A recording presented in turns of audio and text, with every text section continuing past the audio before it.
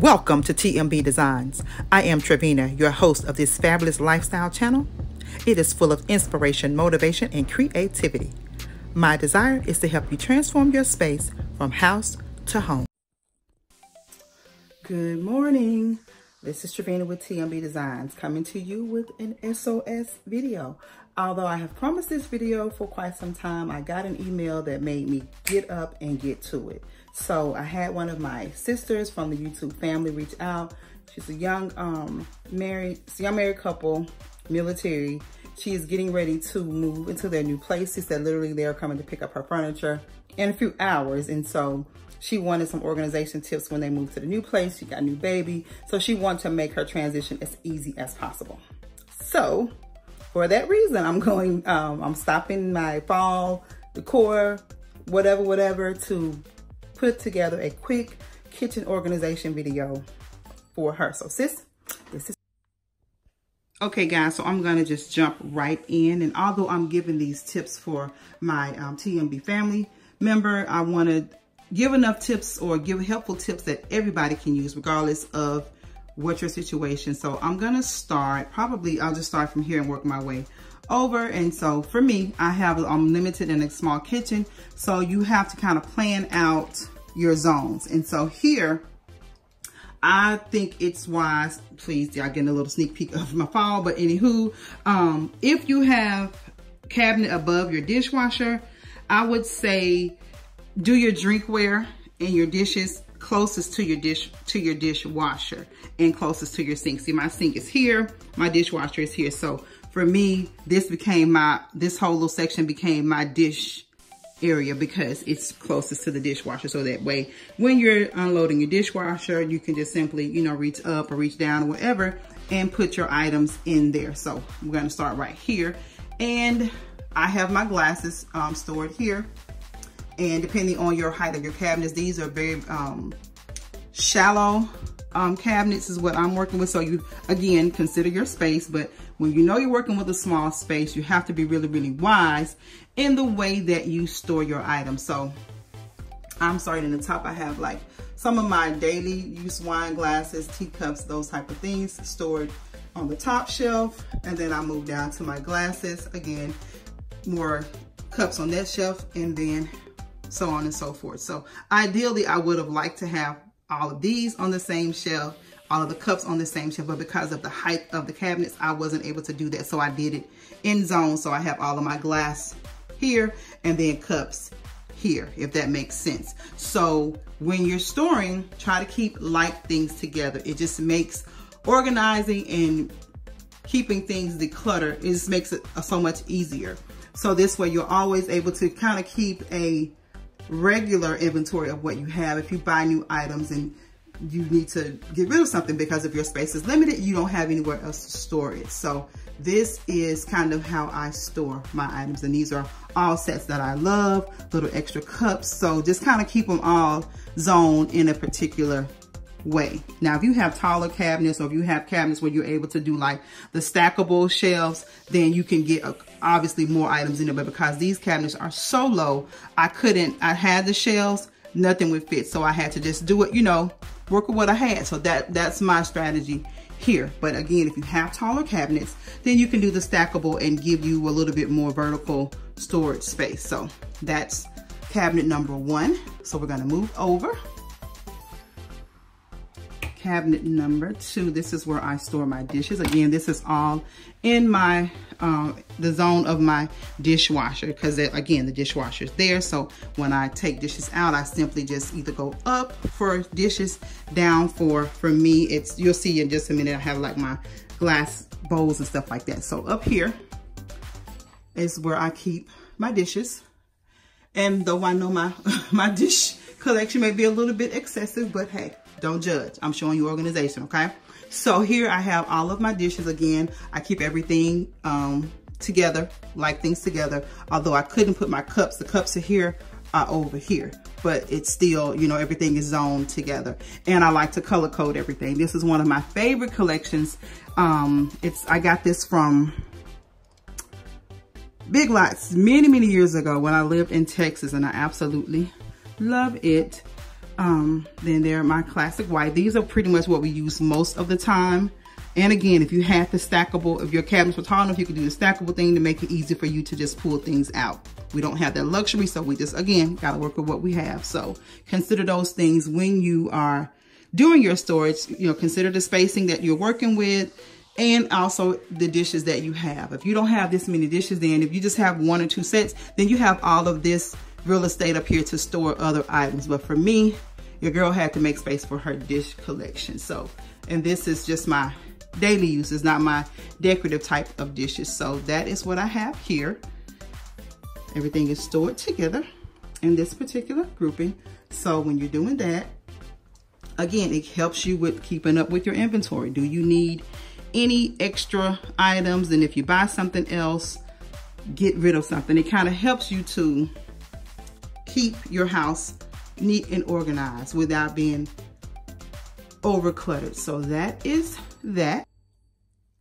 Moving down now to my, I have here, because I'm right-handed, I just always store my stemware, things like that, to the right. If you're left-handed, you store it. If you have cabinet space, you store it to the left, but consider how you will function in your space. And most kitchens, most good designed kitchens, or well-designed kitchens, shall I say, will have the triangle little deal. Like you'll have your refrigerator, your sink, and then your stove. So it's kind of like that 3 triangle thing. So it makes it easy for you to flow and function in your space. And with that, you store things according to the zone. So again, this is my sink. My dishwasher's here. So dishes will go to the right. And then here's my cabinet here, down to the right of the dishwasher. And in this cabinet, ain't the most organized, but hey, I have here I picked this up from Walmart. And they have the expandable ones, which I do plan to go get the expandable ones. But again, you got to consider your space. I'm going to get the expandable ones for my larger spoons and my cook utensils. So that's that. And then I have here little dessert spoons there. A couple of sets, like I need to do some sprucing up to this that I got this from Habitat for Humanity. Got a great deal on it. So I'm going to spruce them up. And then that's just a set that I got on flea market, but of course it's my color, so I didn't want to get rid of it yet, but some of the pieces were missing, but that's just there. You can definitely store that differently. If you have the space, you can put it in a clear container and have them stackable, but I don't have that luxury here, so these will go back into like one of these Ziploc bags, and once I clean that up, it'll go into a Ziploc bag. Here are just some the little heat little deals for your oven mitts. It's like the silicone oven mitts or what have you, or for your pots. I picked these up from, I believe, the Dollar Tree, if I'm not mistaken. Either the Dollar Tree or Ross. So organization items does not have to be expensive. You can go to the Dollar Tree, you can go to Walmart, you can go to Target, Bed Bath & Beyond. You certainly don't have to break the bank for organization items. And again, as you see here, I have these in just a little Ziploc bag. So it doesn't necessarily have to be overly extravagant. You just kind of want to keep everything zoned together. These are the ones that we readily use daily. Straws, bottle opener, my lemon and lime little squeezer here. And then these are just my drying mitts, towels, and oven mitts. And I try to keep everything zoned together so I would know where everything is. So that is that cabinet. Then moving down here, typically if I had a larger space, I would have this separated. It is very dark down here, but I'm gonna try to give you good lighting. Okay, so here, I normally like to have my glass storage or glass cookingware in one cabinet and have my plastic in another, but I don't have that luxury in this home, so I had to store them together. But as you can see, it too is organized. I have my plastic bowls with the lids, so I store them with the lids, and so that one is like a 3-piece, and I just nested them all together with the lids, so I keep up with everything. That's another little mixing bowl set. That is my, what is that? My meal prep little containers, popcorn containers, and then this little storage bowls for lunch. And then that's another little set. And that blue set came from Dollar General. My little popcorn deals came from Walmart. Most of these came from Walmart. So, and my little white containers, they came from Home Goods, my white serving dishes. And then this here is my KitchenAid mixer set. Again, everything is kind of zoned and coded together. My glass bowls, my baking dishes. So there you have it with that. Just try to store items, like things together. These are bowls and storage containers in the same cabinet. But even if you have to store the glass and the plastic together, if you keep them zoned, you know, in the same family, that will help keep things organized. So hopefully these tips are very helpful to you. We're gonna move over to the, okay, so now we are over by the stove. And with that, I like to do, of course, if you're at the stove, your pots and pans will be stored. This is just kind of how I do it. This is not the rule of thumb, but wherever my stove is, I try to store my pots and pans closest to that area, as well as like your big utensil, cooking utensils are in there. Now this, it's not the best organization, but hey, again, the space is limited as far as how wide, but I want to get the expandable little deal to separate everything. But as you can see, even if you don't, if you keep everything zoned together, you can keep some organization in here. So here you see my little spoons, knives, mixing little deals all together, tongs together, can opener, pizza cutter, peeler, and my little ice cream dipper and scissors, cooking shears. So everything, again, my mixing, measuring cups, some of my KitchenAid little tools, everything is still, although I don't have anything separating or dividing it, I still have them zoned in a certain way. So even without purchasing items to divide, if you keep them organized inside, that does help. Now let me say this, because I do have in this one the little liners, if you see that, the little plastic liner, just to help protect the cabinet, so that, and also to keep your utensils from touching the actual drawer itself. So that helps. Even if you can't do anything else, I would suggest going, this is from the Dollar Tree, you can get any color, and you can get the little textured whole ones, just different things like that. Line your cabinets with that to help protect your dishes or your serveware from touching the actual drawer, especially if you move into a new space. Even if you clean it out, it's just a little bit more sanitary to keep something in there. Ideally, you want to have dividers, but in the case that you don't, this will suffice until you get what you need, just keeping everything together. Knives, spoons and spatulas, tongs and mixing items, and then extras over here. So that kind of helps mixing your measuring cups there. So everything is still kind of, even though it's not divided, it's zoned. So keep that in mind. If you can't go out and get the dividers right now, just organize them visually so that it makes it easy for you to attain them when you want to use them. So that is that, okay? Then going down from, and this is again to the right of my stove. So going down here, this is where I keep my pots and pans. So I have my, again, work with the space that you're given. And if you can stack anything, stackable things will help save you in your storage solutions. And so there, my smaller pots up top, skillets and bigger pots and saucepans are there. And then I just have some containers, pitchers there, and I use that for like my pancake mix or something, like some kind of batter or something if I have extra. So that's what I use that for. So again, I line the bottom with the Dollar Tree liner, and it just kind of helps to keep things from scuffing up the cabinetry and different things like that. So that is that. If you needed to use this space here, you could certainly add hooks or what have you to hang pots or just anything that you needed to hang extra. So all of the space in your cabinet is prime real estate. So if you had to utilize, like put little hooks on the side in there, you definitely could. But I have just the one cook pot set, and then all of my baking things are stored here. Although I know this is a warmer for your oven, when you have small space, you have to double dip. So this is where I keep all of my baking dishes, different things like that. So consider that if you have a stove that has this space, use it for storage. If you don't have enough space to put your baking dishes, your muffin pans, your cutting boards, your rolling pin, different things like that, that's what this, and then my cast iron items are also in this particular cabinet or shelf. So that is that. Okay, moving on to the next. So this is to the, let me pack, this is to the left of my stove. Again, you want this to be your cooking storage area, or for like small appliances or different things like that. And ideally, what's above it would be, this is where I have like my, well, I'll show you that in a minute, but I just kind of want to help give you the zoning tips as well. Again, refrigerator, food, stove, cookware, dishwasher, dishes. So that kind of helps to keep things, I'm sorry for moving so fast, just kind of help to keep things zoned and it make sense.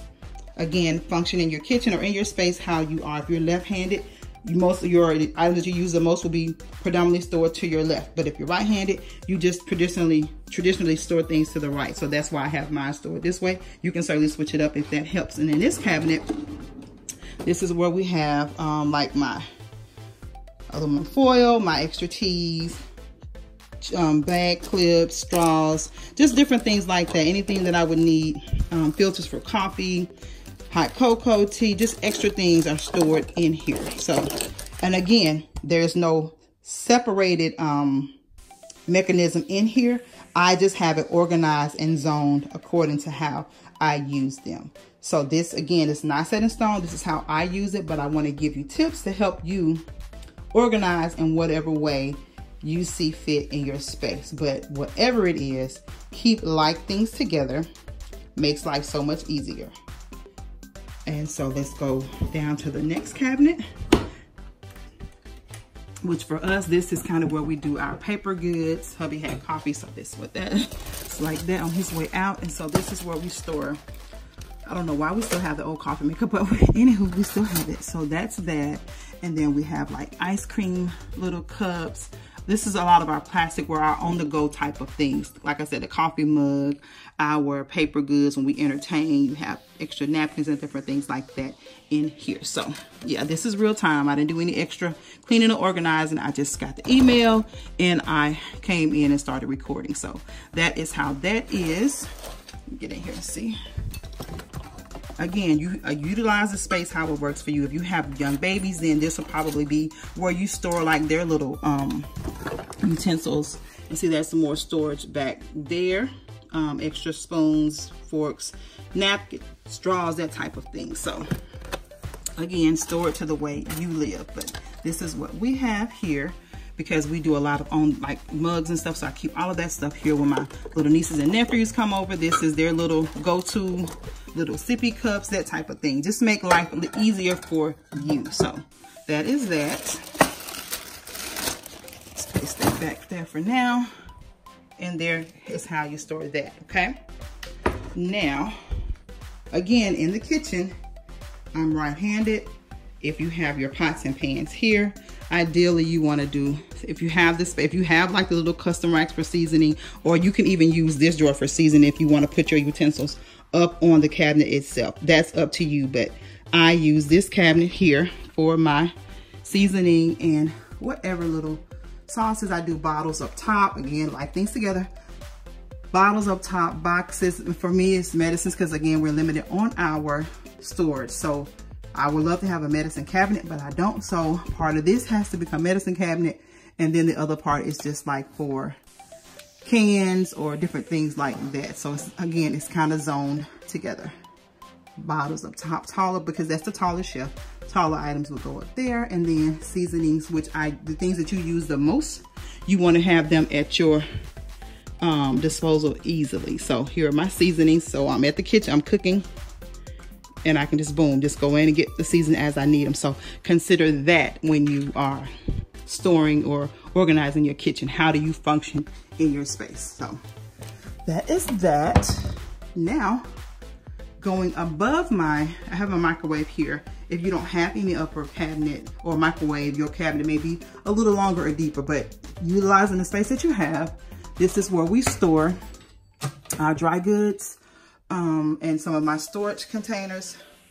So I have like beans and rice, potatoes, pastas, brown sugar, white sugar, flour, meal, you know, the usual, olive oil, and then canola oil in the back. So that is how I use this space. So I have them in airtight containers, because the heat from the oven can sometimes alter the longevity of your items if they're not in an airtight container. So I ideally want to have those labeled, but because we know we're going to be hopefully moving soon, I want to wait until I get into my, permanent residence to do the official labeling and storing of sort. But right now, this is functioning well for me. And if you're in a temporary location and you want to go ahead and label it, feel free to do so, because they probably won't change, but I just said I'll wait. But this is just another way to keep things nice and organized. Whereas if they were all in the bags, it would be kind of crumbly up here. Stuff would just be disarray. So this helps me keep things organized. Even though it's not labeled, I can visually see what's in each container, and when I'm running low, I can see what I need to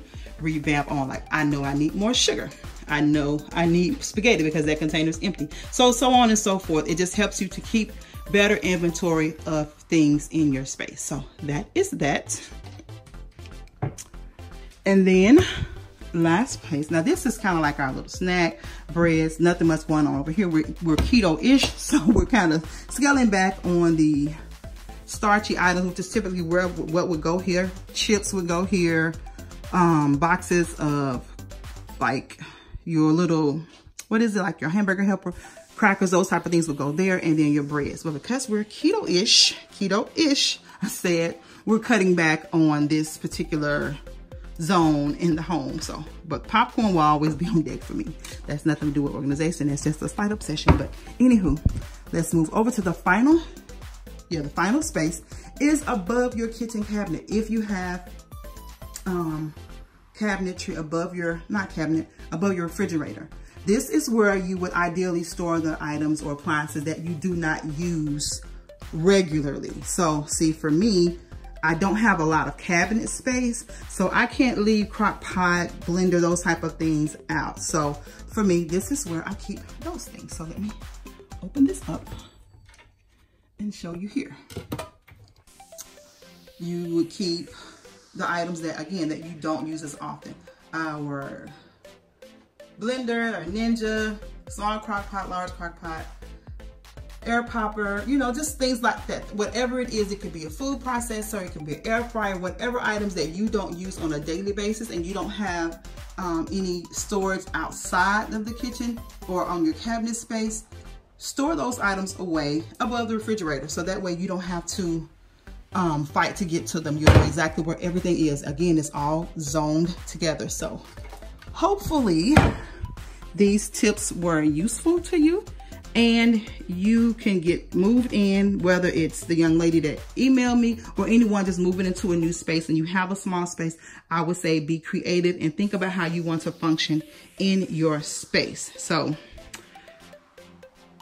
here, again, not a lot of cabinetry, but I knew that I wanted to be decorative as well as functional. So my KitchenAid is always readily out. So if I want, I can just remove those items and use that if necessary. Teapot is always out. It's cute, it's functional. It gives me both purposes. These just store like extra things from when we get pizza. There's pepper and Parmesan cheese and extra napkins and condiments and different things in there. My toaster we use quite a bit. Well, before we became keto-ish, we use it quite a bit. So just different things like that. Think of how you want your space to function and work from there. So hopefully you guys, this has been helpful.